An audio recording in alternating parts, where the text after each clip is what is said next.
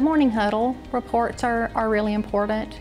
I know of one case where a lady needed a mammogram, and you know, you just don't have time for that. I'm working, you know, that kind of thing. So she come in for something else, and the nurse asked her about it and kind of talked her into it. You know, it's important, and they found an abnormality, and you know, so she was not aware of it. So it either, you know, saved her life or at least let her know that there was something going on.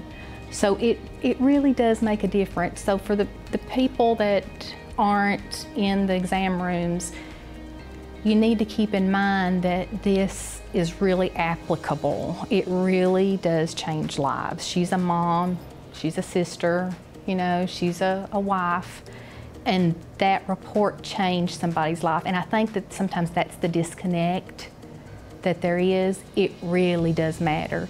It matters if the data's correct. You know, it matters because you have a pretty report and it's right, but it matters in the room too. And that's just, I can't emphasize that enough. We're working with a number of the health centers around with a grant-funded project focused on hypertension and diabetes.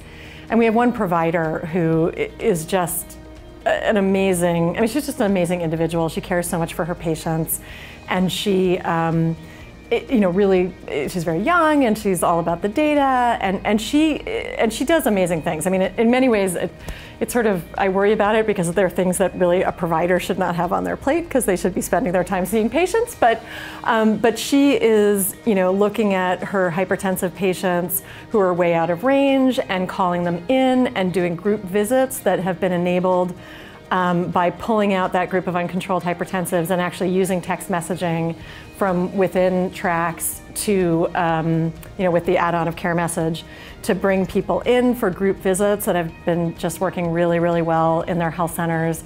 And I think for her, it's been just tremendously empowering to be able to have that level of view into her patients.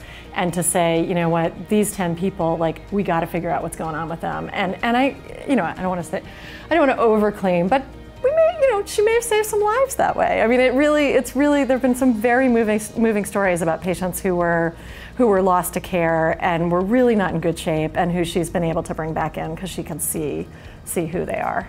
It's really exciting to see the folks within the health centers who really get what the data can do for them be empowered with these tools and with this data, and just to run with it.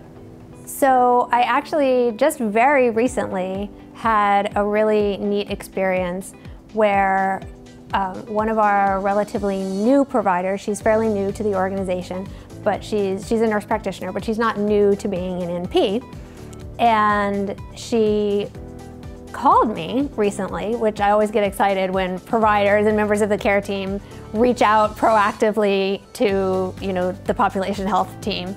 She called me and she said, I heard, you know, I was looking at my colorectal cancer screening numbers, and I'm just not really happy with where they are because I know that's important for my patients and I want that to get better. She said, and I heard that if I asked you, you could actually get me some data. And I said, yes, absolutely. What data do you want? She said, well, everything. And I said, well, I started to get excited. I said, this is fantastic. You know, just give me a list. And she said, really? You know, you could, she said, could you give me a list of all of my, you know, UDS measures and how I rank against the organizational average so that I can decide which, you know, care measures to focus on? I said, sure. She said, wow, that's awesome. Could you send that to me every month so that I can keep track of my progress? I said, sure, absolutely. She said, and could you help me with my care gaps? You know, like every 3 months, could you send me a list of the patients that I saw in the last 3 months that I forgot to order colorectal cancer screening on so that I could have my care team do proactive outreach?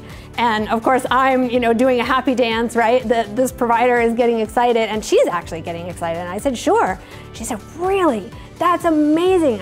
She said, I imagined that the only way we could accomplish this is if I asked my MAs to, you know, manually go through each patient's chart and look and see. She said, we're already using the huddle report. That's nice, but we can actually close care gaps now, and I can measure my performance. And it was really, really exciting for me because seeing someone who was new to our organization, had never really experienced the power of TRACS before, as a provider, how she was getting very excited about how data and tracks could help her improve her patient care. And so over a 1 month period, of course, the wonderful thing about data is we want to see, okay, I'm really excited, she's doing something, we've implemented something new here. Over a 1 month period, her colorectal cancer screening rate increased by 13 percentage points, which is huge. In 1 month by 13 percentage points for her patient population, purely because she was able to have the data of knowing where her rate was, wanting to improve it, and then asking for that list of patients that needed the care gaps, and just her doing that proactive patient outreach.